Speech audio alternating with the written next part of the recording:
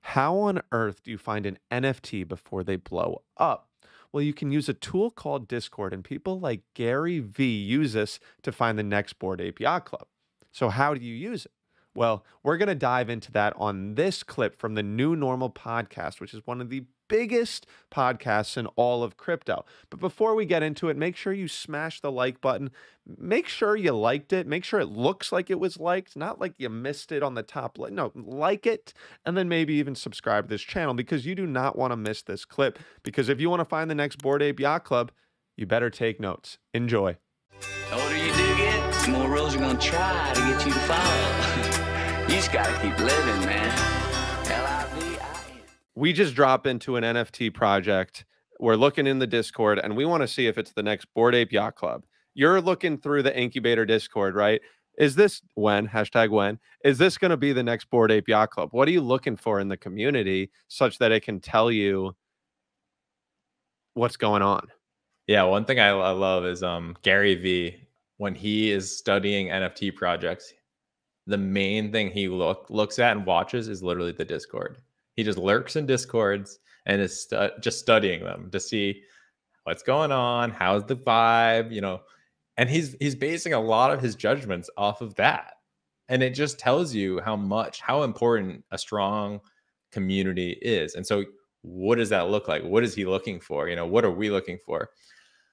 I'm personally looking for just conversation, right? Like you're having meaningful, in-depth conversations, right? Like whether you're talking about the game you're playing or you're just catching up on like what'd you eat for dinner or how was your weekend, just like conversation, right? I think that's step one.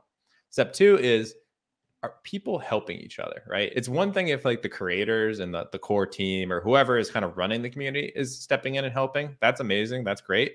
But are other people stepping in and helping each other? When someone's having a tough time or they lost some money or whatever, are people just naturally being like feeling this like kinship to like be like, oh my God, my friend in this Discord who I don't know, I care about them. I need to help them, right? I need to send them a little Ethereum because they lost something, or I need to help them answer their questions or untangle the mess they got stuck in. Are people helping each other? Because communities that help each other thrive together. No, take note on that. Everyone listening, take note of that. That's why we try and help each other as much as possible. That's why it's part of the mission statement. Yeah. And then I think the other thing is like, is it fun, right? Like, are people not just conversations, but like, are people sharing, are they sharing the emojis, sharing the stickers? Like, are they like doing are there inside jokes, right? Like some of the things that a lot of the things we've outlined throughout here, are they speaking in this kind of native community language? If not, then maybe there's something missing, right? Like there's not this like common ground to bring everyone together. So if you don't see those kind of things being shared and stuff in a community, like if there's no custom emojis, that's not good news, right? Or if someone says something awesome and it only gets one emoji, meanwhile there's 10,000 people in there, well, that seems a little weird, right? Like there's not engagement, right? And so when someone says something awesome, like I just got a new job or whatever, something that we should all celebrate, there should be 10 fire emojis on there at least, and like, depending on the size of your community, of course. And so seeing that kind of level of like engagement with each other and celebrating your wins together and helping each other and, all the things we've covered throughout this episode.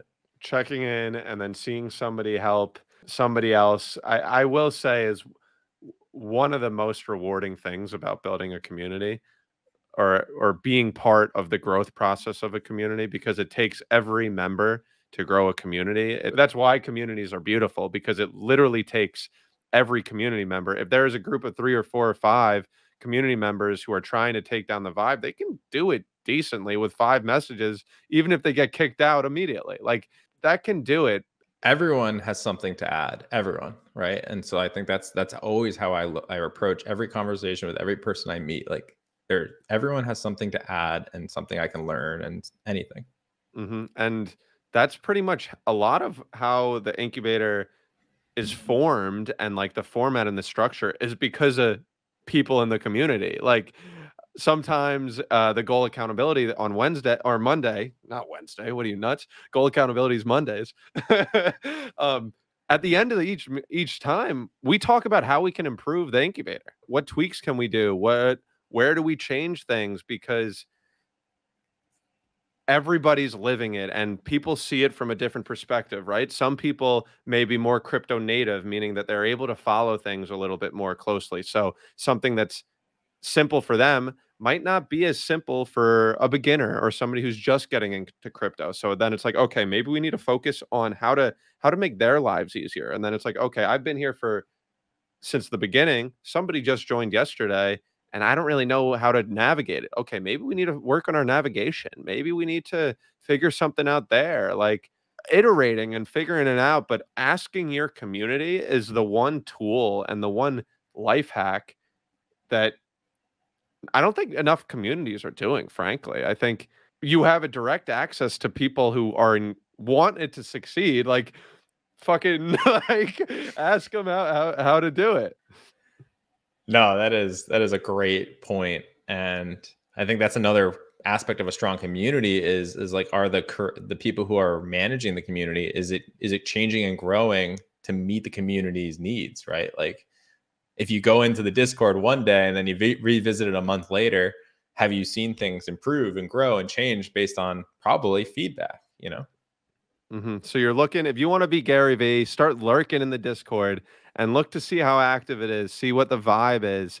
If you made it this far, that means that you enjoyed the clip from the New Normal podcast. That also means that you would enjoy being part of the Incubator Discord community. This is a free community where thousands of people are changing their lives every day as they learn about crypto.